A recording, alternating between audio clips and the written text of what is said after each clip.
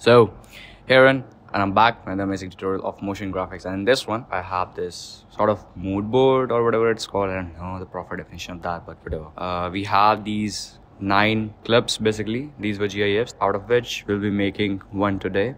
I hope that I would be giving each one a minimum of 20 minutes, not more than that. We'll see. The first one, which I am thinking, is to do this one because this is pretty basic. And yeah, so what we can do is we can get started. Let me just bring it over here. So the animation of this one was something like this pencil rotates, and wherever it goes, it also deletes that. So let me just show you. So I have this Hammer project open, and let me go to edit page here in effects, or let me just directly go to Fusion, and this is my workspace. It might be a little bit different from the default version because it is different. So if you like this one, this is to put your nodes vertically, and to do that, come to this workspace and your presets, Fusion presets, choose mid flow, and you'll have the same. And also right click, arrange tools, check this auto arrange, and also to grid.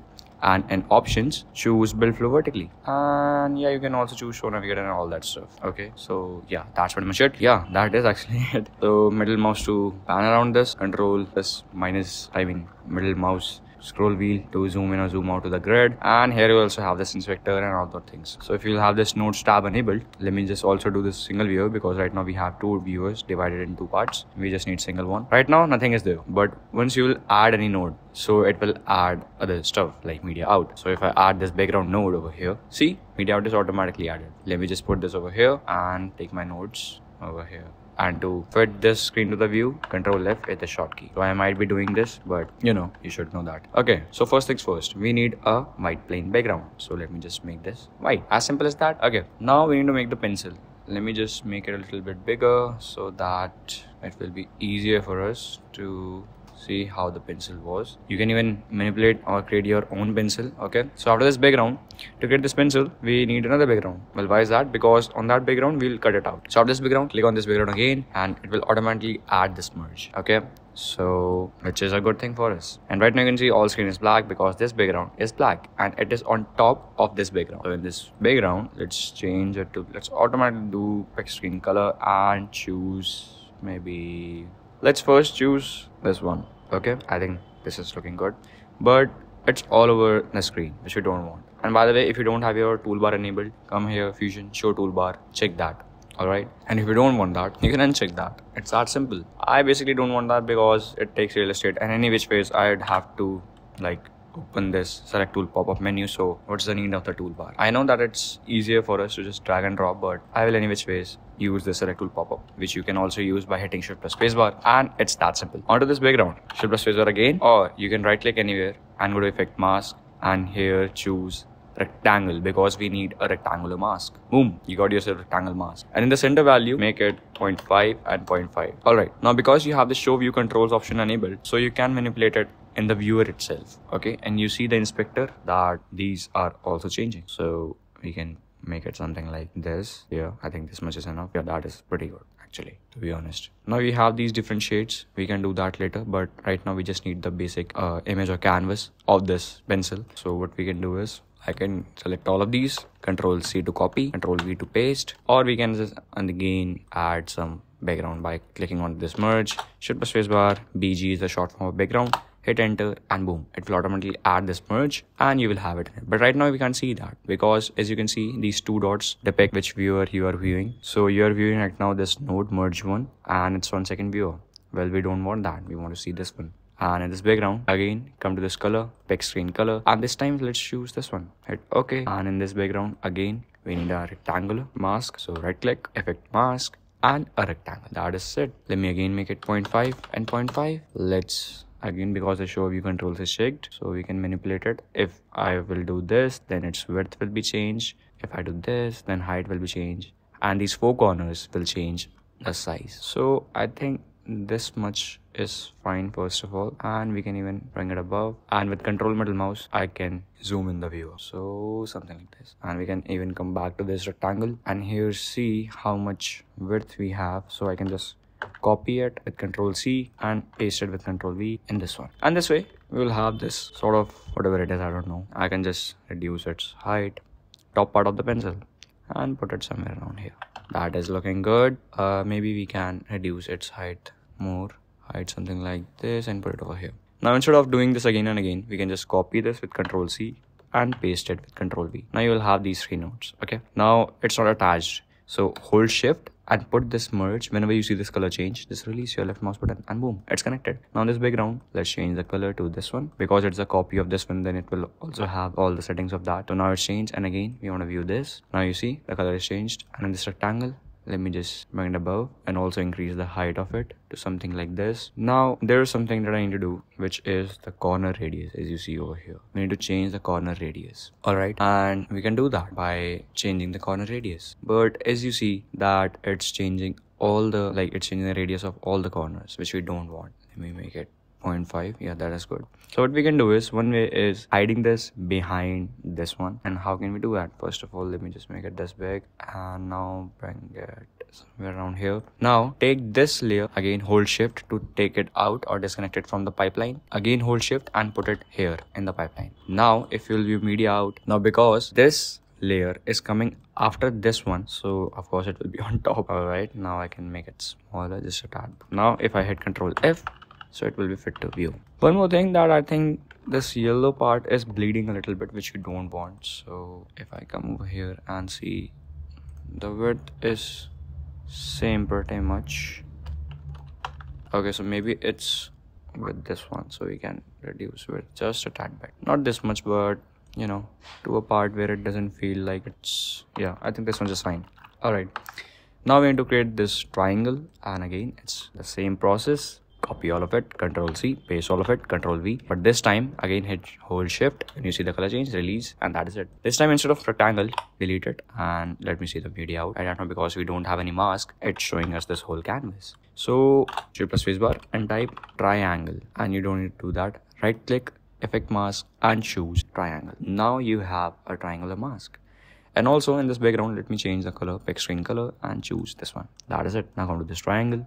Let's put it over here, this one over here. Let me make it first of all 0.5. Okay, no, not 0.5. So you can just place these like this simply. It's so simple. Yep, that is it. And let's take this. How do you think about this pencil? Okay, so let's take it from here and put it somewhere around here. So let us see that. Not looking that great. We need to change it a little bit more. Put it over here, this one over here, and I think that it is looking good. Then again, Control Copy, and it's automatically pasted. Wow, and that is it. Okay, so I think this is a shortcut. I just right now discovered it. If you'll select these nodes and hit Control V, it will paste these. Okay, so if I select these and hit Control V, oh no, it's not like that. So yeah, select these, Control C to copy, Control V to paste, and hold Shift. When you see the color change, release that. Now in this one, make it pure black, and let's make the triangle really small. So let me just take both of these. No, I can't do that. So something like this. We just need to fill the tip of it. So something like this. Yep. And I think this one is over here. Yeah. Well.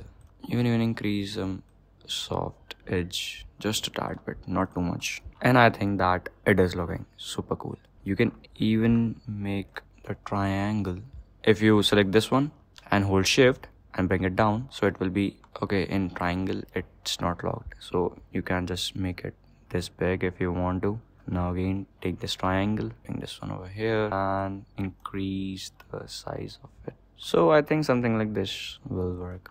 And to be honest, it's looking really cool, and it's a bold pencil, by the way. So to add shades, again, it's the same process. Make more backgrounds, make more rectangles, and place it on top of this. Okay, yeah, it is that simple. And let me just bring this, make it like this. Yep, that is looking good. So this is how we created this, all the effect or whatever you want to call this. Now one more thing, let's change the alpha output of this to 0. Why did I do that? And instead of this, after this merge, add another BG, all right, something like this, and change this to white, and make this background, this one, the top one, make this black also. Why does that do that? Because now, oh, I see these problems. Let me just fix these quickly. So yep, I think this is, I didn't see that earlier.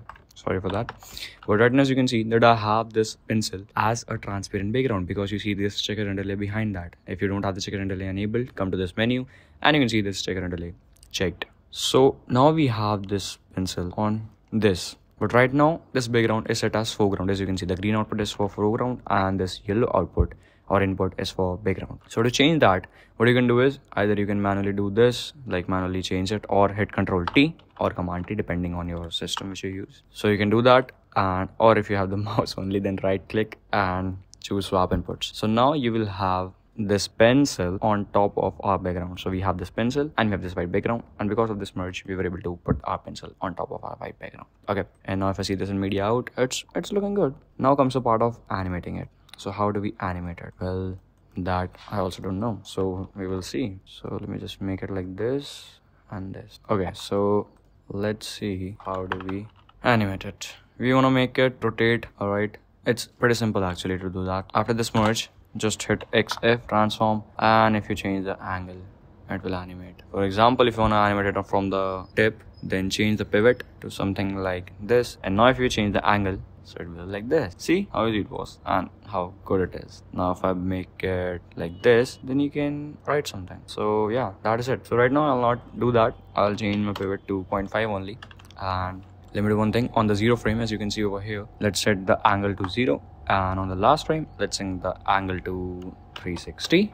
Let's do one thing. Let's make it around 30 frames. I think 30 frames will be fine. Let's see from the beginning first. I think this is fine. This is looking good. Now come to spline and go to this transform, go to angle, and right now you can see that this is the handle curves of it. And by the way, if you come to this menu and check this show only selected tool, then if you'll select transform, it will only show transform. Now you see these 2 points over here, these are your keyframes. First one is on 0 frame, last is on last frame obviously. So we need to make it smooth. Right now you can see it's coming like zoop zoop zoop, which you don't want. It's linear. So select both of these. First of all, hit zoom to fit if you don't have it fit to screen. So select all the points in the viewer. You can hit Control A. Now you can see that these are selected because you have these handle curves over here. So don't mess with that, and hit Shift S. Now it's smoother. Now you can see that it is smoother. It's a little bit smoother.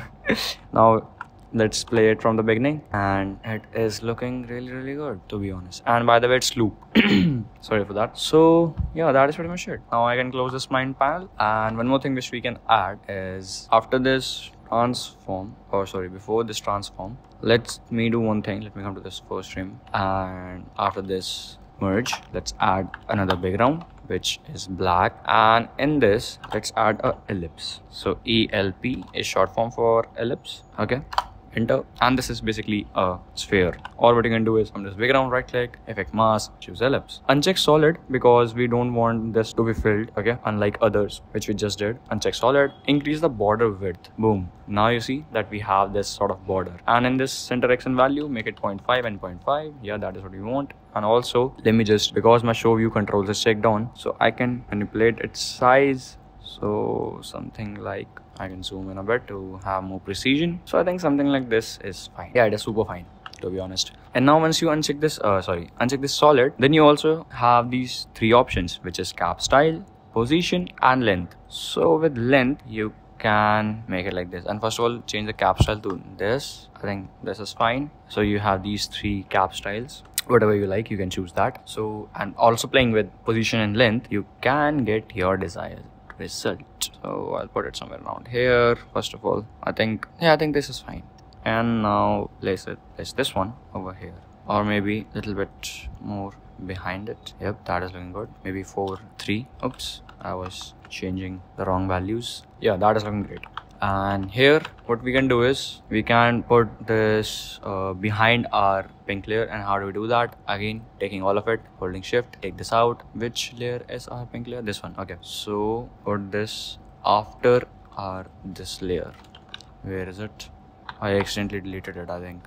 Yeah, sorry. Hold shift when you see the color change, put this here, and now if I see, it will be behind that. So one more thing which I can do is I can come to this again, ellipse, and here change the position to something like this. Now maybe even make it a little bit smaller. Something like this should work. Yep. And now if I increase its length, so it will be something like this. So let's play. That is it. See how easy it was and how great it is. So how much time did it took? Yeah, we were under 20 minutes, which is really, really great. So yeah, this is pretty much it for this one. And if you want to add more shades to it, so how you can do that, it's pretty simple. After this rectangle, you can add another rectangles. Let me first see where that rectangle was. Yeah, so after this layer, what I can do is Control C to copy, Control V to paste, put this over here. All right, let me view media out, and in this one, change the background color to something like this. Come to rectangle, make it something like this. Yeah, that is looking super great, and it's pretty much it. I think this effect is not looking that great instead of this, because in 2D it will look something like this only. So I can close this now and Control F to fit to view. And after this, what I can do is I can add as glow, make it 0.1, gain 2.1 or maybe 1, yeah, whatever. So you see a little bit difference. And also after this, CC for color corrector, increase the contrast or maybe decrease it, whatever. You can just play with it and you can get various results. And after soft glow, also add a prism blur. This is what I like. Increase the aberration strength to 1, blur strength to 0. I can also increase some vignette size if I want, decrease the vignette sharpness, or maybe increase it. It depends. It basically depends. And also reduce the aberration distance. So we can make something like 0.002. So yeah, that's it. Or maybe we should not do that. Plain is looking really, really cool. And finally, it will look something like this. This is pretty much it. I thought that I'm not doing this sort of motion graphics from a long time, so I thought we should do this in between of our map animation series, which is already going on. Okay, and yeah, I hope that you like this one. If you really like, then like this video, subscribe to the channel, and peace out. See you in the next one. Bye bye.